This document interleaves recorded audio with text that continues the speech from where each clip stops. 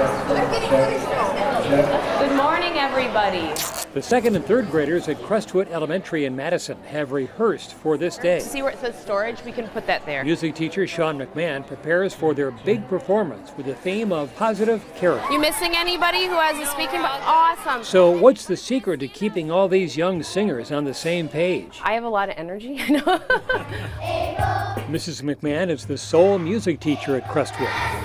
So that's about 400 students, and they're all my kids, and I get to watch them grow up.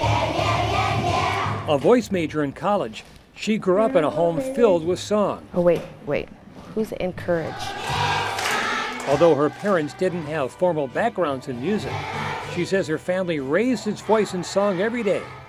Shawn McMahon's been introducing her students to the music arts 19 years.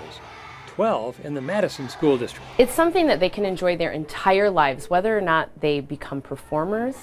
They can enjoy going to concerts, just listening to music. I always tell them at Crestwood, we all love to perform, we all do a great job performing, and they seem to really believe me, and they get very excited about their performances. You're able to react. What is your favorite part of your job? All the love and hugs that you get when you teach elementary school. You know, and for some kids, this is where they find all their love. And the love in their heart. Rob Starbuck, WIUC News 3.